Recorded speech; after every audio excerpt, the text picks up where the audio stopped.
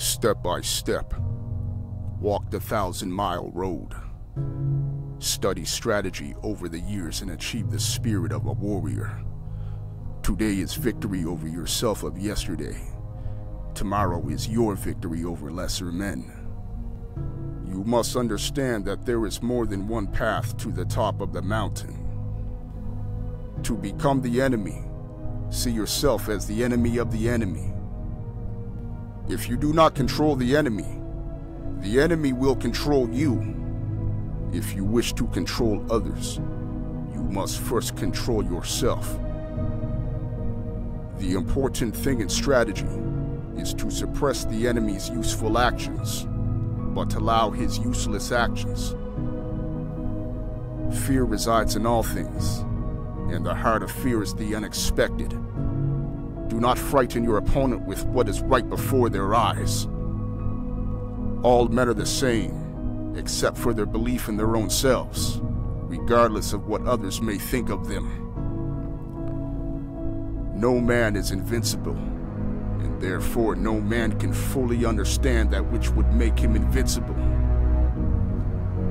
Whatever the way, the master of strategy does not appear fast. Examine your environment. Develop intuitive judgment and understanding for everything. You can only fight the way you practice. From one thing, no 10,000 things. In strategy, it is necessary to treat training as part of normal life with your spirit unchanging. It is said the warrior's is the twofold way of pen and sword, and he should have taste for both ways. Even if a man has no natural ability, he can be a warrior by sticking assiduously to both divisions of the way. A man cannot understand the art he is studying if he only looks for the end result without taking the time to delve deeply into the reasoning of the study. The spirit is to chase the enemies around from side to side. Even though they come from all four directions, observe their attacking order and go to meet those who attack first. Sweep your eyes around broadly, carefully examining the attacking order, and cut left and right alternately with your swords. There is timing in everything. Timing and strategy cannot be mastered without a great deal of practice. Even if superficially weakened, be inwardly strong-hearted. To know 10,000 things, know one well. When you decide to attack, keep calm and dash in quickly, forestalling the enemy. Attack with a feeling of constantly crushing the enemy from first to last.